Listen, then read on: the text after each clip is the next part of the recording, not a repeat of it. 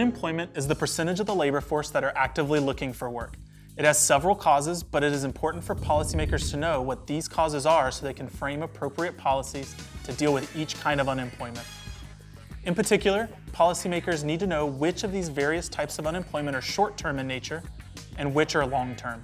Frictional unemployment is unemployment of those who have just left their job, those who are coming back into the job market, and those who are in the process of obtaining a job for the very first time. Frictional unemployment is a normal feature of the market economy in which workers move freely from job to job and need time to make the move. An example of frictional unemployment is a student who has graduated from college and is unemployed while looking for their first career-oriented job. Frictional unemployment is not a major social problem, and it can be reduced by improving job information so that job seekers can find jobs more easily. Although voters may wish that government officials they elect can reduce unemployment to zero, the existence of frictional unemployment makes this impossible. If unemployment falls below the estimated frictional rate, this indicates that the economy is overheating.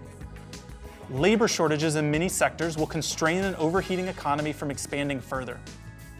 Cyclical unemployment is unemployment that rises and falls as a result of the business cycle, so it's high in a recession, but low in an expansion. It is a relatively short-term phenomenon. Minimizing cyclical unemployment is a major reason why policymakers strive to avoid recessions by deploying both fiscal and monetary policy to maintain the stable growth of national output. Seasonal unemployment is unemployment that occurs because the need for workers falls at certain times during the year. For example, unemployment in the United States tends to drop in November and December because many retail businesses hire workers to support an increase in the number of shoppers, and many stores extend their hours. Seasonal unemployment can have a major effect in regions that rely on tourism during certain times of the year, such as ski resorts and beachside areas. Structural unemployment is unemployment caused by long-term changes in the structure of the economy, such as the rise and fall of particular industries.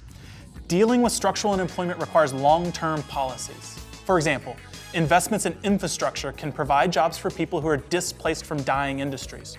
Education and training can equip people to find employment in newly emerging sectors of the economy. Technological unemployment is one form of structural unemployment which is caused by processes such as mechanization and automation that displaces workers. Historically, predictions that technological progress would lead to permanent large-scale unemployment have proved false. Workers have adapted to major structural shifts such as industrialization by moving to jobs in new locations and new industries. Workers may need advanced education to do new jobs that are created with technology.